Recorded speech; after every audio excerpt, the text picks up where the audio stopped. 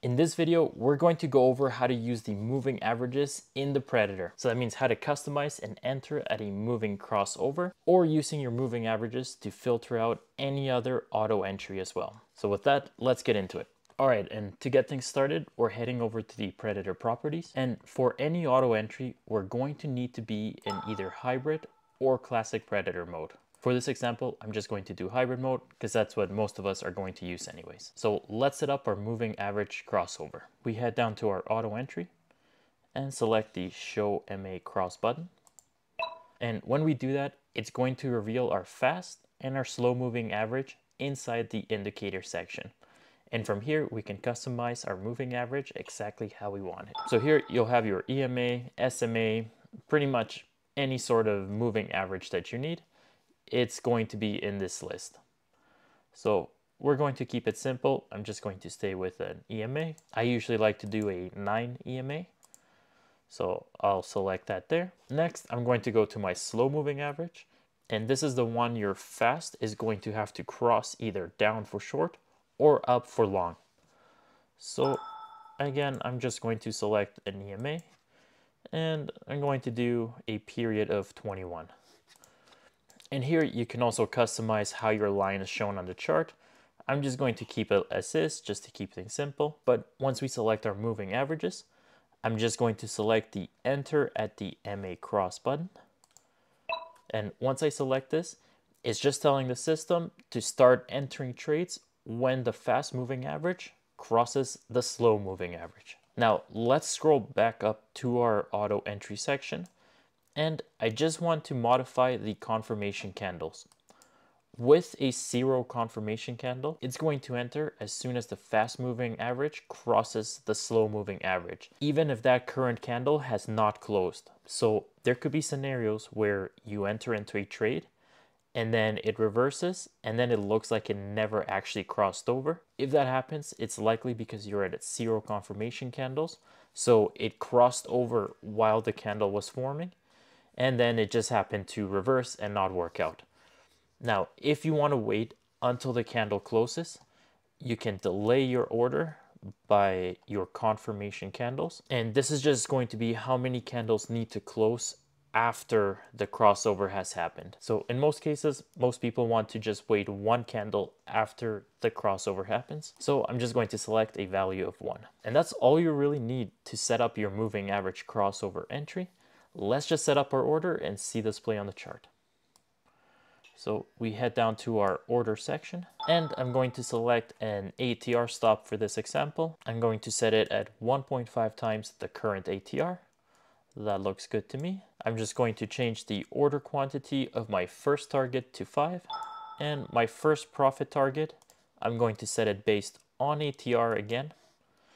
This one, I'm just going to do a 0.9 ATR, and I'm not going to set a trail or anything like that for this one, but I will for my second target. So again, I'm just going to set a market order. My second target is going to be a little bit smaller, just a order quantity of 3. So far my position size is 8 altogether. Again, I'm going to select ATR profit, and I'm going to set this target at 1.8 ATR, and I'm also going to set a trail stop. Again, I'm just sticking with ATR to keep things simple, and I'm going to set it so it starts trailing once it hits our 0.9 ATR target. So this means when it reaches a 0.9 ATR target, that's just the same thing as I have as my first target, then it's going to start trailing my stop by 1.5 times the ATR. And just as an added bonus, I'm going to set a third target. This one, I'm not going to set a profit because I just want to get stopped out. I'm going to set it so this trail, again, it does not start until it reaches a profit target of 0.9R. And I'm going to set this at, I don't know, let's do 2.5 ATR. And this is just going to give it quite a bit more room to trail. And I'm not saying you guys have to trade like this. This is just an example for this video. You guys can customize your order however you want. There's another video that shows you exactly how to customize your orders with the Predator. You can find it right here. But for now, I'm just going to hit apply. And we're going to enable this and play it on the chart. So here we're just looking for our blue line that is our fast moving average, to cross above our yellow line.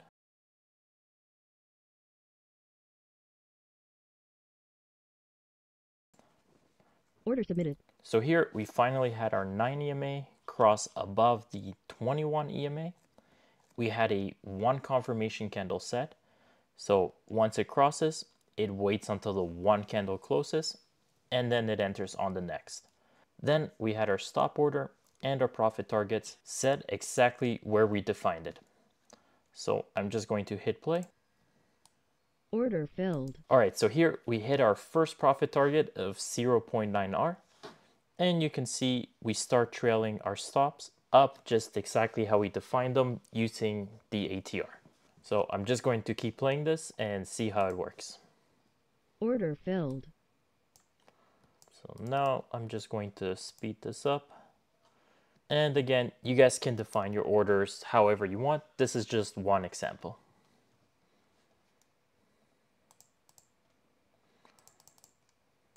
And just another new feature that we added on for version 2.1.8 is the ability to exit your trade out on an opposite reversal candle. So in previous versions, we needed an entry in the opposite direction in order to exit out of your trade and re-enter in the opposite direction with the yellow rev button. But now if we click it again, we change it to the rev option. This option is going to exit your trade when it detects a reversal candle in the opposite direction. So if you're going long and a red candle forms, it's going to exit your trade. Now, if we have the re-entry button enabled, it's going to re-enter you in the opposite direction. If you just want to exit at the first red candle, just select the little exit door. Now, when a red candle forms, it's just going to exit you out of a trade, regardless of any opposite setup. So let's see if we can make that happen. So if this closes red, we're out of the trade. Order filled. So as soon as we detected a red candle, it took us out of the trade. Here, just see the timestamp at the bottom. Both of these candles are the exact same time. It will exit as soon as it can. It's usually on this candle, but because both of these share the same timestamp, it just exits as soon as possible. All right, from this point, we're just looking for the fast moving average to cross below our yellow slow moving average. And this is going to enter us into a short position. And just remember, if you're not using the rev button, you can just turn that off. That way you're not exiting when you don't want to.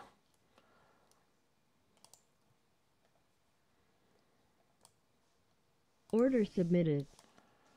So here we had our fast moving average cross below our slow, the 1 confirmation candle that closed. So it entered us on the next candle. Now let me hit play. Order filled. All right, so here it hit our first profit target. Now it just starts trailing our stops down, just like we defined. So again, I'm just going to hit play. Order filled. Order submitted.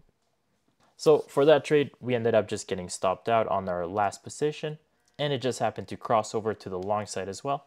So it entered us to the long side. But that's pretty much all there is to these moving average crossovers. You can just define which one you want and when you want to enter. So now let's go over how to use these moving averages to filter out our other auto entries. All right, so we're back in the properties. And for this example, I'm just going to turn off the enter at the MA cross.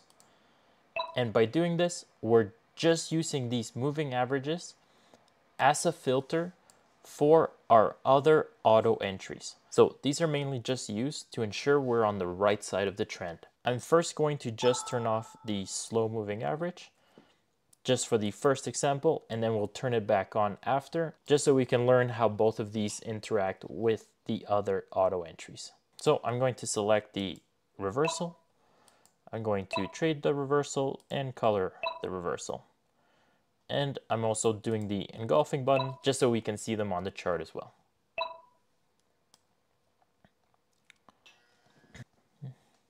And for this one, I'm just going to select, let's just do something a little bit different. Let's do an SMA, And we'll do a 50. That's a pretty popular one.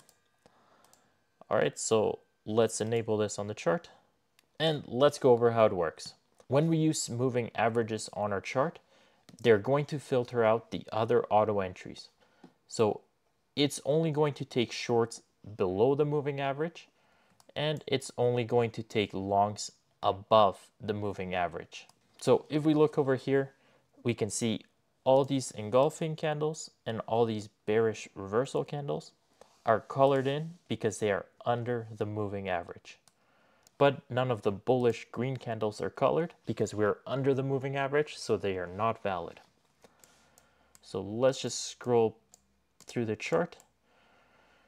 And over here we can see it's the complete opposite.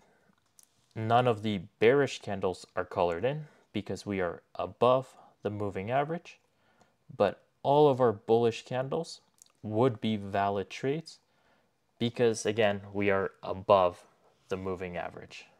So that's all it really is with these moving averages. It's just long above, short below. Now let's add another moving average to the mix and see how that works. So I'm just going to enable the second slow moving average. And for this one, let's do a 100 SMA. So it's a 50 versus a 100.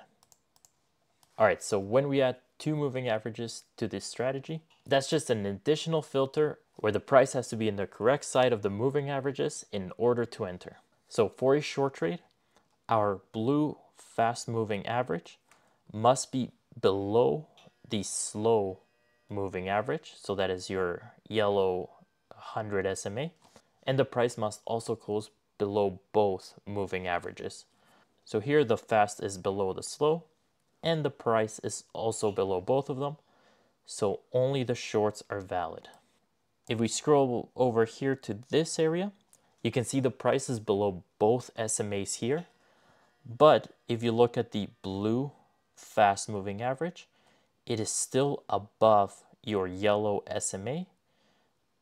So that means this short would not have been valid. So that is why this short is not colored in. And if we scroll over to this side, you can see your fast moving average is above your yellow slow moving average. And the price is also above both of them. So all of these long bullish candles would have been valid trades. But if we scroll just a little bit more, we can see this bullish candle was above both moving averages, but your fast moving average is below the slow. So this is not a valid bullish candle. So that is why it's not colored in. So that is how these filter out your other auto entries. Let's just play it on the chart to get a few more examples. All right, so we're just going to play it. Here there's nothing valid because the fast is below the slow, but the price is above everything. So we need the fast to cross above the slow. Now that the fast is above the slow, our bullish candles are going to be valid. Order submitted. Okay, so here we entered long at the reversal with the one confirmation candle. And it set our stop and our profit targets just like we had them. Order filled. Order filled. And now it's just trailing our stop up with the ATR. Order filled. And that's pretty much all there is to these moving averages. It's just another way to filter out your trades. So I hope you guys found this video useful. As always, take care, enjoy.